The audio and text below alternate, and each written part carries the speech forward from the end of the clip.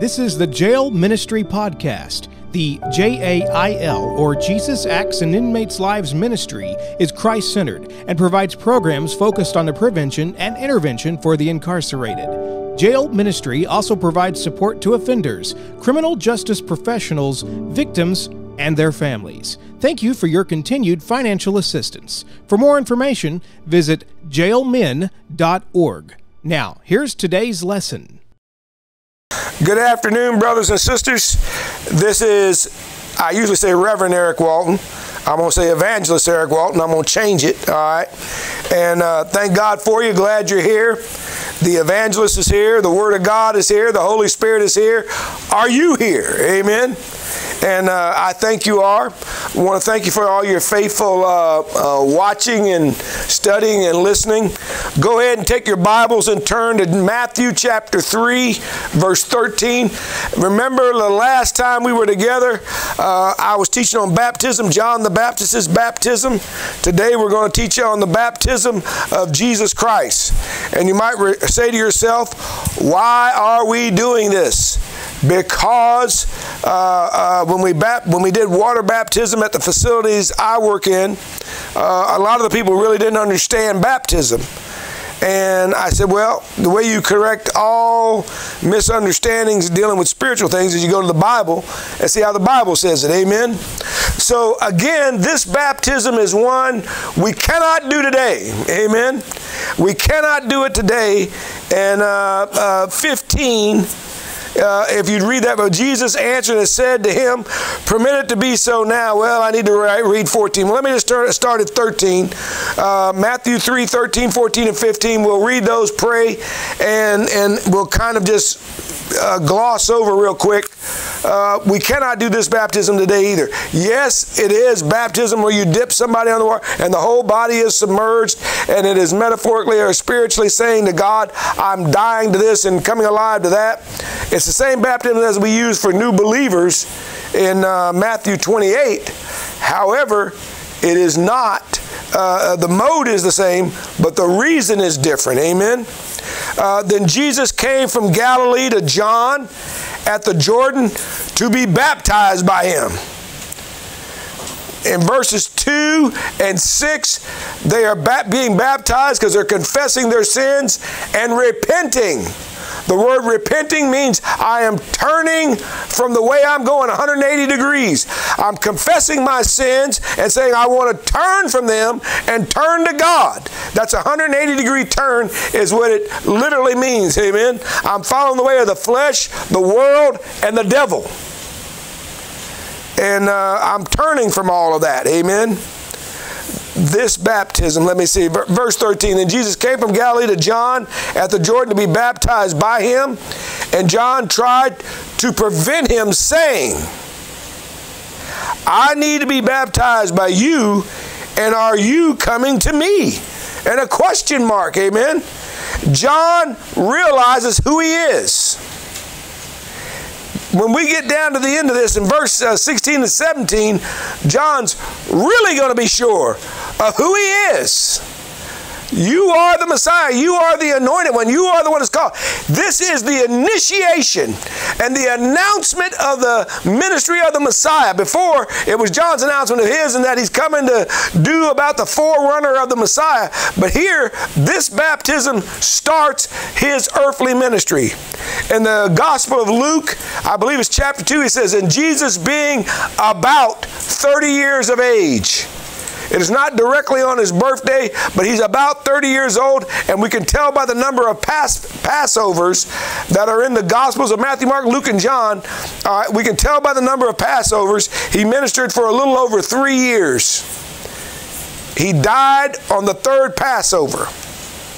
All right, and he started a little bit before the first one that's going on. Amen. Verse 15. But Jesus answered and said to John the Baptist. By the way, they're cousins. They may have talked to each other before this. The Bible does not record that.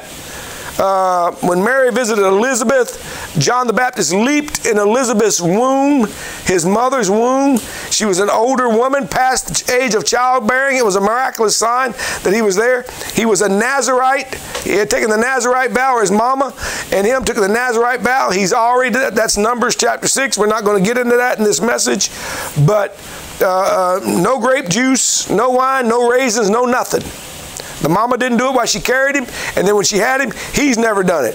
By the way, his age is 6 months older than Jesus, so he's about 30 years old, amen? He's a little bit older than Jesus. In Matthew chapter 11, he dies, and Jesus again highlights his ministry and says, no greater prophet has ever lived than John the Baptist.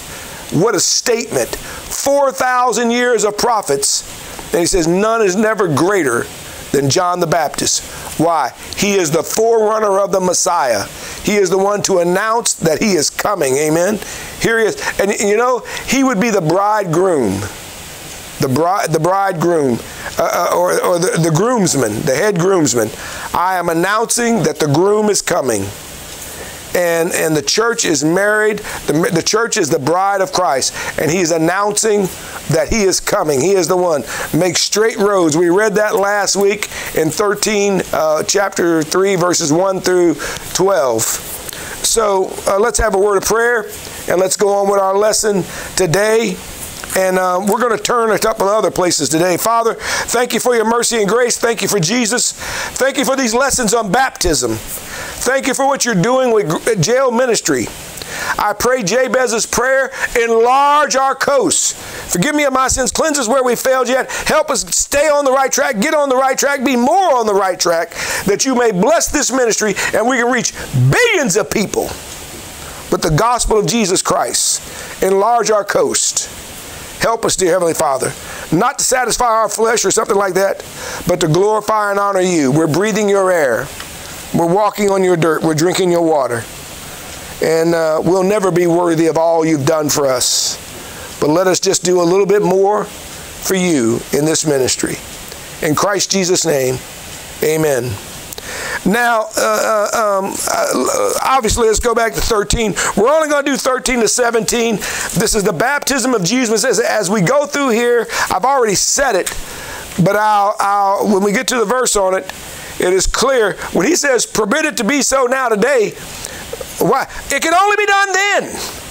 Jesus only gets announced one time. He gets announced and initiating and the starting of his ministry. Me and my wife got married June 6, not 19. It was 19 something. Amen. June 6th, it wasn't 96. Amen. It was something, let me see, I can think of it. 90. Oh, it'll come to me. But we were married on June 6, 6/6. Amen. And the point I'm making, I've been married 42 years. I got that part down packed, amen. The point being there is our initial marriage can only be one time. And then after that, we say we're having anniversaries. But that big one's a big deal. Walking down the aisle, and here come the bride, and everybody stands up, and they take pictures and all this other stuff, and lighting the two candles and putting out the two and lighting up one candle. And it's not two lives, with the two fleshes became one. All that stuff. It can only be once, one time. It's a big deal. Then Jesus came from Galilee, way up here by the Sea of Galilee and all that, and he comes down basically by the Jordan River, outside the town of Jerusalem, the capital of the center of the world, the capital of the center of the world, Israel. That is correct. I don't have time to get into that today. All right, and he comes down here and to Galilee, and he says at the Jordan and he comes to the Jordan to be baptized by him, John the Baptist, who will in the end of his life, Jesus said he's the greatest prophet of all times. Amen. And he says, baptize me. What is he doing with that baptizing? He is identifying with those of us who do need to confess our sins, who do need to repent. Amen. All right. When he does that, he's authenticating. Amen. He's authenticating John's ministry as well. The Messiah is authenticating it. John is the big cheese all over the country right now. as Jesus comes on the scene, and after this, from this time forward, John decreases, Jesus increases. And you think, well, man, that's bad for John. No, it didn't. John said, I must decrease, but he must increase. I'm coming baptizing you with water. He's coming in. He's going to baptize you with the Holy Ghost. I don't do drugs no more. I don't do alcohol. I don't do all that crazy because the Holy Ghost is in me. Before this time period, the Holy Ghost would come on somebody maybe, but in the New Testament church, the Holy Ghost comes in us. Ephesians 1:13. He's the down payment on your eternal salvation. He is also the one that empowers you in your soul and in your spirit. If you feed your spirit, man, He will empower you to stop living that wild, crazy life. Amen. Your flesh will still want to do it. When we rapture or we resurrect up to God, 1 Corinthians 15, 35 to 55, around that area, when we take this corruptible and put on incorruption, you'll be completely saved. Amen. You're saved, you're being saved, and you'll finally be saved when we go to glory. Amen. And you put on that new body. Amen. So 2 reasons to identify with us. There's 4 altogether. The second one I said was to authenticate John the Baptist's ministry. And even though he's sinless, he's identifying, and the Bible says the remnant of Jews. By the way, it's all still clearly a Jewish religion at this time. It is not Gentile. We are Gentiles. It'll turn into a Gentile religion full force once you get into the book of Acts after chapter 13. It'll go totally Gentile. Amen. But, and the third reason, even though he is sinless, he is further identifying with these faithful people. When you hear the word remnant, talking about Israel coming out of some kind of situation. So they're not coming out of physical captivity. They're coming out of spiritual captivity. Well, they're not coming out of it. They're still, you're talking 80-90% of the people ain't living for God. They're following the scribes, the Pharisees, and the Sadducees. We saw that back over in chapter 13, verse 7, in the last message. They're following all those crazy, worthless people, stupid people. But this remnant here, they're following the Bible. I go to a certain church that is a certain denomination. I'll stay with them as long as they follow the Bible. When they quit following the Bible, I'll quit following them because I'm following God's Word. Amen. You ought to do the same thing. Amen. So, and the last thing, the baptism, so Jesus Christ choose sinless character with a divine witness. When we get down to the end of this, God the Father will say, John the Baptist will see a dove descending on him. The Holy Ghost, he'll see the Holy Ghost like as a dove, like a dove. So it's not a dove that descends on him. It's like a dove. The Holy Ghost will give that appearance, and it will come down on him and come into him. Amen. And it's for our benefit. He already is God. Amen. He's already got the Spirit of God. The Spirit of Christ is the Spirit of the Holy Ghost. And then God the Father will say, this is my beloved Son, in whom I am well pleased. Amen. Can God say that about you? This is my beloved son or daughter. I'm well pleased in him. Amen. And also his baptism shows something else. Those 4 reasons I gave here. But it shows that he is God the Son, and he is submissive to God the Father. Remember what I said. I haven't read the verse yet. I'm going to read it again in a little while, or read it in a little while in a second here as we go through this message.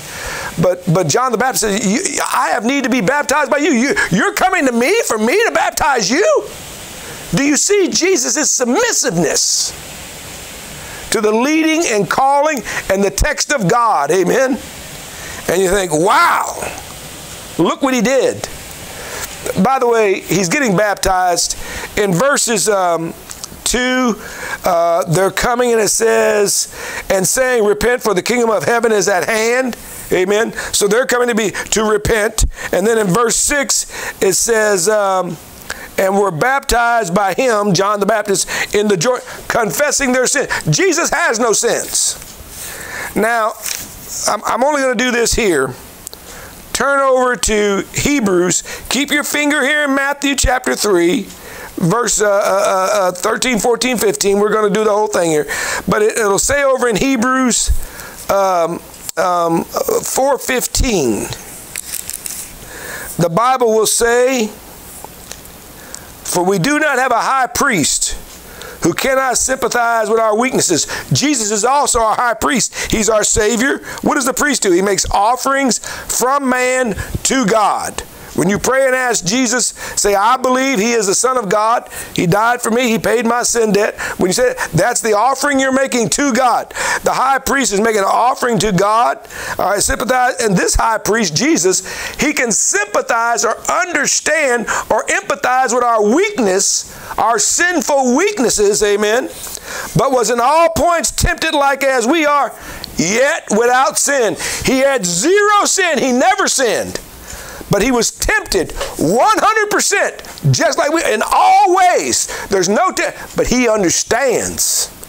And when the devil accuses you, the accuser of the brethren, when he, oh, look at the sin Eric did. Oh, look at the sin Steve did. Look what Melvin did. Look what Bonnie did. Or look what so-and-so did. You know, when the devil is accusing you before the Father, Jesus steps in and makes intercession for us. And he says, Father, he has my blood on him. I've paid his sin debt. He has my role. Father says he's innocent. He's declared righteous. He's justified through the blood of Jesus Christ. And by the way, it says over in the book of Hebrews, and I think it's in chapter 3, he says, he will save you to the uttermost. I don't care how deep in the gutter you come from. I don't care what sins you've ever done. He saves to the uttermost. Amen. So go back with me, if you would, to Matthew. And I wanted you to see that. He is getting baptized. That's why John the Baptist saying to him, you want to be baptized by me, and I'm baptizing for confession of sins and repentance, turning from those sins. Well, you've done none. You're God. John the Baptist knows who and what he is. He knows he's the Son of God. He knows he's the Savior. He knows he's the deliverer, the rescuer. Amen. He knows. All right. Let's go on to the next verse, verse 14. And John tried to prevent him, saying, I need to be baptized by you, and you are coming to me? Amen. You're coming over here? Amen. And I want to read verse 17 in chapter 3. And suddenly a voice came from heaven saying, this is my beloved Son, in whom I am well pleased. You remember I said his submission? He is submitting even though he's God. What submissions are you doing to God? God, I give you authority to tell me who to marry, where to live at, what job to give, everything. I am submitting all. I am dying to self. That's what we all need to do. God, all my crimes, all my lust and interest I have or things I want to do, I'm submitting to you, God. I'll do whatever you want. Are you submitting like Jesus is? Amen. He is our example. Amen. That's part of what he is. So 14, John the Baptist tried to prevent him because in verse 2, he doesn't need to repent because he never sinned. Hebrews 4:15. He doesn't need to confess sins because, again, he never sinned. Amen. That's in 14a. Amen. And John tried to prevent him, saying, I need to be baptized by you, and you are coming to me. Verse 2, John the Baptist is a spiritual man. He's led by the Holy Ghost. He's very aware that Jesus Christ is the Messiah and that he's God, God the Son, and that he's the Savior of the humanity. Amen. Are you aware of that? Does your life show that? If it doesn't, pray and say to God the Father, I realize that Jesus Christ is your Son and he's God and he died for me. Please forgive me of my sins and save me. Amen. I believe that Jesus is the Christ. Amen. The anointed one. And so let's see here. Verse 14c, I need to be baptized by you. You know, John realizes we all have sinned and need a Savior. So so is the preacher and everybody else. Romans 3:10 says, all have sinned. From Adam, the first man created, to whoever the last man is created. Amen? Or the last man that's born on the face of planet Earth. Everybody said, except for Jesus Christ. Somehow or another, he's 100% God and 100% man. He's not 200%, he's 100%. Amen? And by the way, when he did his earthly ministry, he set aside his godness and lived like one of us. He was tired when he was a baby. His diaper needed to be changed and all this other stuff. He nursed on his mother's breast, etc., etc. Thank you, brother. He did all these things. We got 10 minutes left. 3:10, we all need to be there. Are you coming to me in 14D?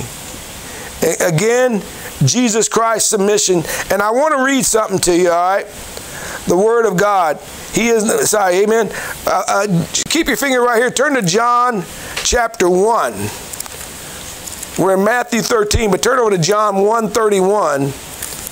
And John makes a confession about Jesus when he baptizes him. See, everything isn't in one place. God did that on purpose to make us study the Word, and for that reason, amen.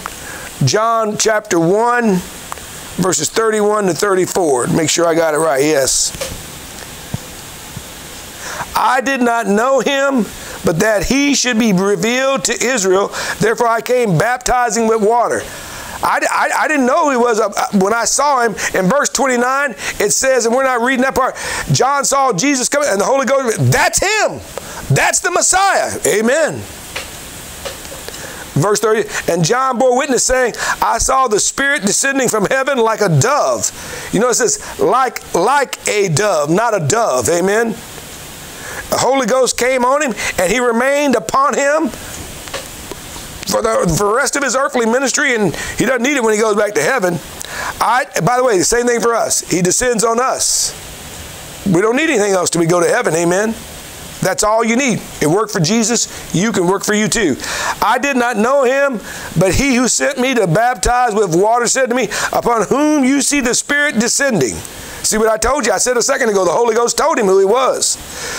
Who you see the Spirit descending and remaining on him, this is he who baptizes with the Holy Ghost. That's why Jesus is superior. His baptism is going to be, instead of water, the Holy Spirit. And I have seen and testified that this is the Son of God.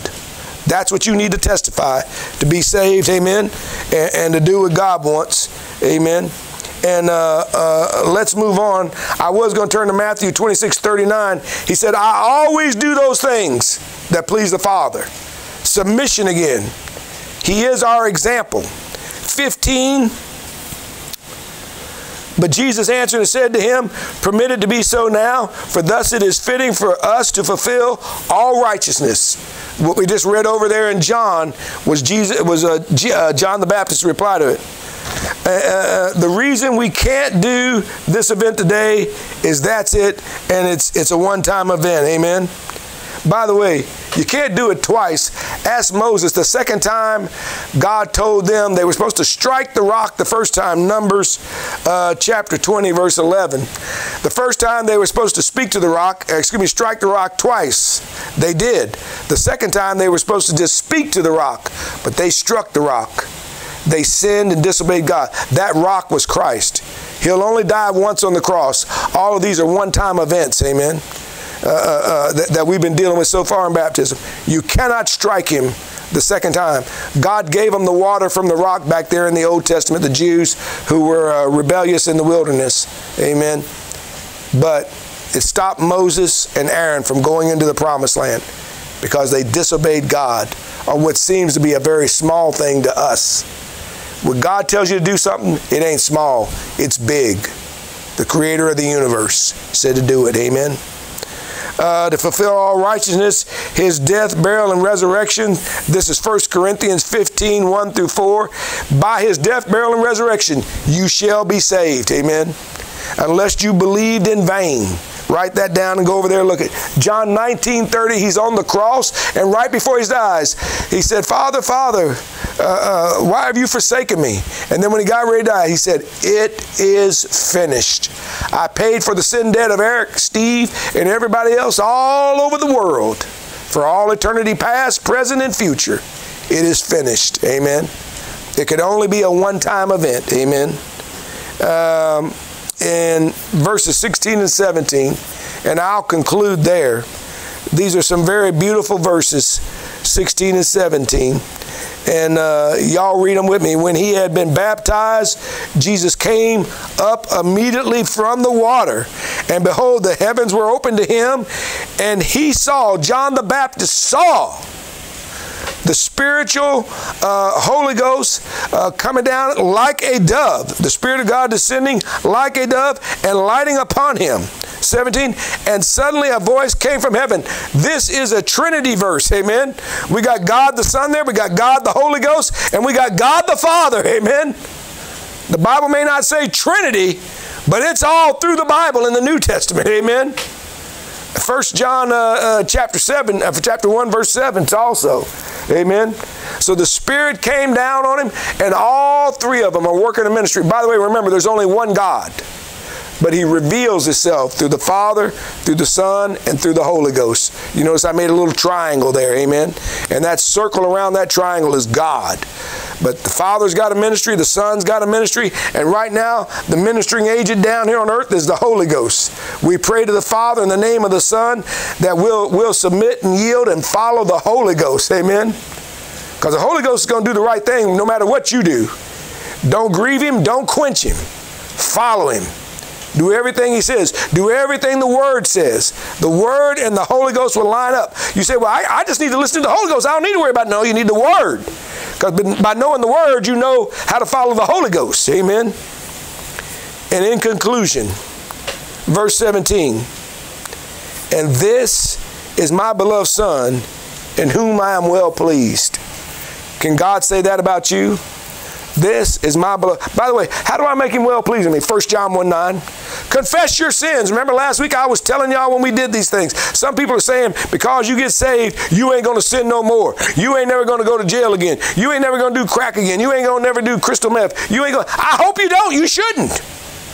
But sometimes our flesh gets a hold of us. Romans chapter 7, right after Paul talks about the victory in Christ and reckon it so and all that in Romans 6 and 7, he says, but sometimes I do the things I don't want to do. Sometimes I don't do the right things. Remember something, you still sin. 1 John 1:8 and 10. If we say we have no sin, we lie and deceive ourselves. In verse 10 he says, and if you're saying that and you really believe it, the Holy Ghost ain't in you. You ain't saved.